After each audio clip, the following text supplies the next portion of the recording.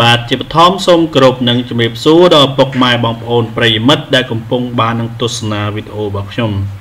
បាទហើយថ្ងៃនេះយើងវិលមកជួបគ្នាសាច់ថ្មីម្ដងទៀតណា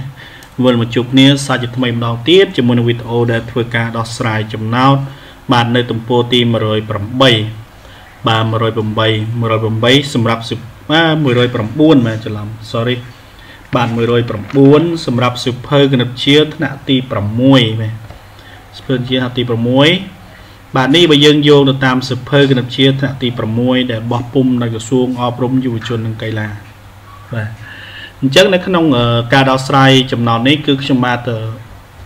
នឹងមានលើកយកមកនៅប្រធានចំណោទបាទប្រធានចំណោទបាទឲ្យចាប់ដើមពីចំណោទលេខ6ទៅបាទលេខ6លេខ7លេខ8បាទអញ្ចឹងវាមានចំនួន3សំខាន់បាទមាន3ចំណោទសំខាន់បាទដោយសារចំណោទលេខ1លេខ2លេខ3លេខ4លេខ5បាទលេខ1លេខ2លេខ3លេខ4លេខ5គឺយើងបានដោះស្រាយរួចហើយបាទដោះស្រាយរួចហើយឥឡូវគឺយើងចូលទៅលេខ6លេខ7លេខ8បន្តទៅទៀតបាទអញ្ចឹងកុំឲ្យខាត់ពេលវេលាយើងចាប់ដើមទាំងអស់គ្នាបាទក៏ប៉ុន្តែសម្រាប់ពុកម៉ែបងប្អូនប្រិយមិត្តឬក៏បងប្អូនជាសាសនសិស្សបាទពុំទាន់បានចុច subscribe សូមចុច subscribe និងចុចរូបកណ្ដឹងដើម្បីទទួលបានវីដេអូថ្មីជារៀងរាល់ថ្ងៃមុនគេបាទឥឡូវយើងចូលមកចំណោទបាទនៅទំព័រទី109បាទចំណោទលេខ6ណាបាទចំណោទលេខ6មានខ្លឹមសារដូចតទៅបាទគេទិញកំណាត់សម្ពុត4និង1/2ម៉ែត្រថ្លៃ1ម៉ែត្រ4200រៀលបាទថ្លៃ1ម៉ែត្រ4200រៀលគេយកកំណាត់សម្ពុតនោះទៅដេរអាវដែលអាវមួយប្រើកំណាត់សម្ពុតអស់ប្រមាណបាទកំណាត់សម្ពុតអស់2និង1/4ម៉ែត្រប្រាក់ឈ្នួលដេរអាវទាំងអស់មានតម្លៃ11100រៀលបាទនេះគឺប្រាក់ឈ្នួលដេរអាវទាំងអស់ណាប្រាក់ឈ្នួលដេរអាវទាំងអស់គឺមានតម្លៃ11100រៀលបាទសំណួរតើប្រាក់ឈ្នួលដេរអាវមួយតម្លៃប៉ុន្មានរៀលបាទអញ្ចឹងគេសួររកប្រាក់ឈ្នួលដេរអាវមួយបាទនេះគឺជាប្រធានចំណោទលេខ6បាទប្រធានចំណោទលេខ6អញ្ចឹងយើងឃើញថាដើម្បីធ្វើការដោះស្រាយចំណោទលេខ6នេះគឺដំណាក់កាលទី1យើងត្រូវរកឲ្យឃើញថាតើកំណាត់សម្ពុតទាំងអស់ដែលគេបានដេរហ្នឹងបាទកំណាត់សម្ពុតទាំងអស់ដែលគេបានទិញមកហ្នឹងតើអាចកាត់បានអាវចំនួនប៉ុន្មានបាទមិនថាយើងរកអាវដែលគេកាត់បានសិនមករកចំនួនអាវដែលដេរបានបាទតើគេដេរបានអាវប៉ុន្មានយើងរកឃើញចំនួនអាវហើយទើបយើងដឹងថាក្នុងអាវទាំងអស់ហ្នឹងគឺគេចំណាយអស់ប្រាក់ឈ្នួល11100រៀលបាទ11100រៀលអញ្ចឹងយើងអាចរកឃើញឈ្នួលដេរអាវមួយបានបាទដើម្បីរកចំនួនអាវដេរបានគឺយើងមើលកំណាត់ទាំងអស់បាទកំណាត់សម្ពុតទាំងអស់គឺមានប្រវែង4និង1/2ម៉ែត្រអាវមួយគឺចំណាយអស់2និង1/4ម៉ែត្រអញ្ចឹងយើងយក4និង1/2ម៉ែត្រមកចែកនឹង2 1/4បាទអញ្ចឹងស្មើនឹងបាទកន្លែងនេះគឺយើងបំលែងពីចំនួនចម្រុះឲ្យទៅជាប្រភេទបាទអញ្ចឹងយើងបាន9/2ចែកនឹង9/4បាទអញ្ចឹងដើម្បីចែកប្រភេទគឺយើងយកប្រភេទទី1គុណនឹងចម្រាស់ប្រភេទទី2អញ្ចឹងមានន័យថាយក4/2គុណនឹង4/8បាទ9/2គុណនឹង4/9បាទអញ្ចឹងស្មើ36/18បាទយើងយក36ចែក18បាន2បាទ2អាវមានន័យថាអាវទាំងអស់ដែលគេយកមកកាត់ហ្នឹងគឺបាន2អាវបើបាន2អាវអញ្ចឹងយើងឃើញថាប្រាក់ឈ្នួលដេរអាវទាំងអស់គឺ11100រៀលអញ្ចឹងយើងយកមកចែកជា2មកគឺបាន5050រៀលបាទចម្លើយឈ្នួលដេរអាវមួយគឺ5050រៀលបាទនេះគឺជាចំណោទទី6បាទចំណោទទី6នឹងការបកស្រាយទៅលើចំណោទទី6បាទឥឡូវយើងបន្តចូលមកចំណោទលេខ7មួយទៀតបាទលេខ7ជាបន្តទៀតបាទតើមានខ្លឹមសារយ៉ាងម៉េចណាបាទនារីម្នាក់ទិញស្ករ10កញ្ចប់និងប៊ីចេងស្មើ1និង3/5ដងនៃកញ្ចប់ស្ករបាទស្ករគឺមាន10កញ្ចប់ប៊ីចេងអត់ដឹងប៉ុន្មានទេតែស្មើនឹង3/5ដងនៃកញ្ចប់ស្ករ score មួយកញ្ចប់មានទម្ងន់ស្មើនឹង1ភាគ4ដងនៃទម្ងន់ b ជែងមួយកញ្ចប់បាទ score មួយកញ្ចប់គឺទម្ងន់1ភាគ4ដងនៃទម្ងន់ b ជែងមួយកញ្ចប់បាទសំណួរបន្តទៅទៀតបាទគេដឹងថា b ជែងទាំងអស់មានទម្ងន់8និង4ភាគ5គីឡូក្រាម b ជែងទាំងអស់បាទនេះគឺទម្ងន់ b ជែងទាំងអស់ណា8និង4ភាគ5គីឡូក្រាមតើ score មួយកញ្ចប់មានទម្ងន់ប៉ុន្មានបាទសួររកទម្ងន់ score មួយកញ្ចប់វិញ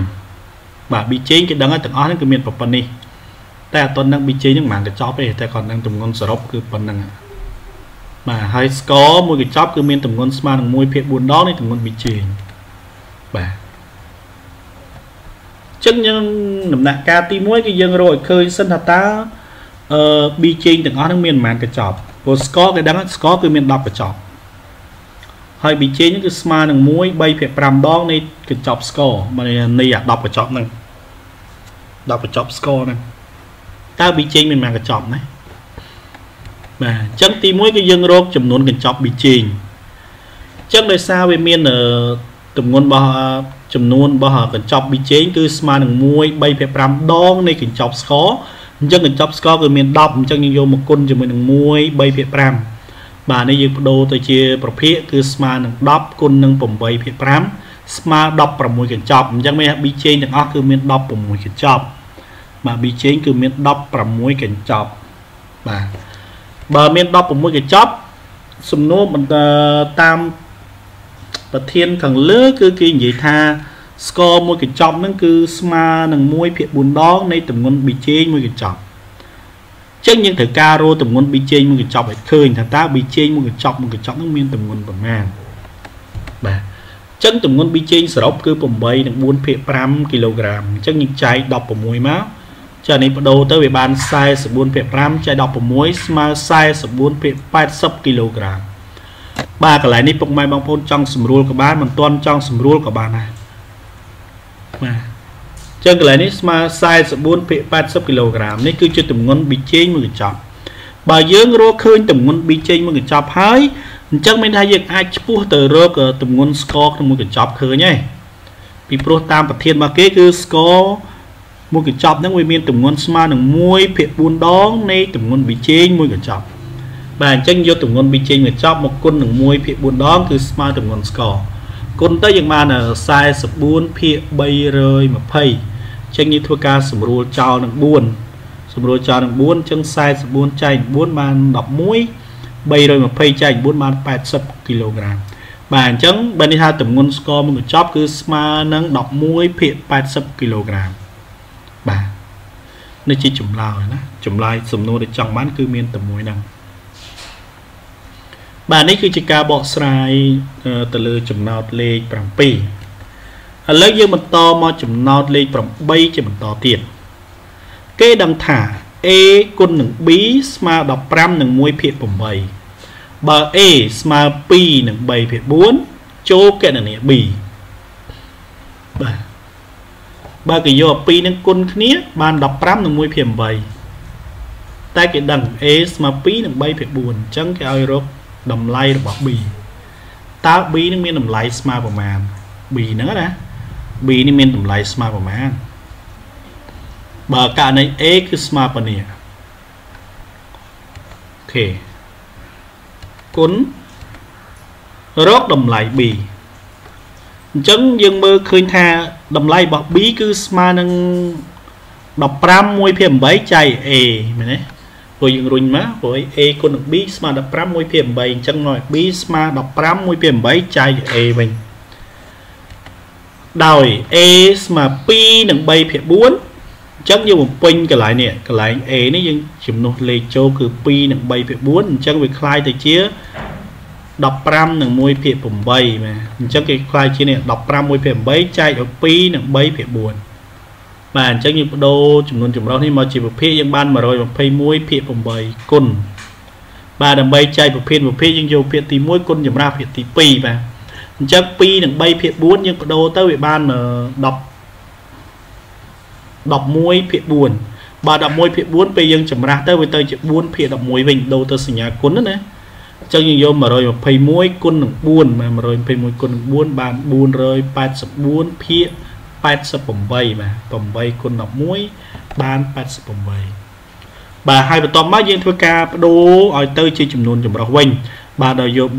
484ចែកនឹង88យើងបាន5និងនៅសល់1ភាគ2បាទកាប់ពិតទៅគឺបាន5និងសំណល់សល់44ភាគ88ប៉ុន្តែ44ភាគ88យើងធ្វើការសម្រួលចោលនឹង44ទៅអញ្ចឹង44ចែក44បាន1 88ចែក44បាន2បាទឬក៏ពុកម៉ែបងប្អូនពេលខ្លះដោះស្រាយកន្លែងនេះហើយយើងយក484ចែក88បាន 5.5 សួរដល់ខុសទេបាទមិនខុសទេណាអញ្ចឹងពុកម៉ែបងប្អូនអាចសរសេរបានដូចគ្នាអាចដាក់ថា 5.5 ក៏បានណាបាទចម្លើយ B ស្មើ5និង1ភាគ2បាទដល់ខ្ញុំបាទសរសេរ5និង1ភាគ2ខ្ញុំបាទមិនសរសេរ 5.5 គឺដោយសារចំណោទនៅក្នុងមេរៀននេះគឺនិយាយអំពីចំនួនចម្រុះអញ្ចឹងហើយទើបយើងសរសេរជាចំនួនចម្រុះទៅវាល្អជាងបាទនេះគឺជាការបកស្រាយទៅលើចំណោទលេខ6លេខ7និងលេខ8នៅទំព័រទី109សម្រាប់សៀវភៅគណិតវិទ្យាថ្នាក់ទី6បាទអញ្ចឹងពុកម៉ែបងប្អូនដែលថ្មីពុំទាន់បានចុច Subscribe សូមចុច Subscribe ទៅដើម្បីទទួលបានវីដេអូថ្មីជារៀងរាល់ថ្ងៃបាទជួបគ្នានៅវីដេអូលើកក្រោយទៀតបាទសម្រាប់ពេលនេះខ្ញុំបាទសុធាសូមជម្រាបលា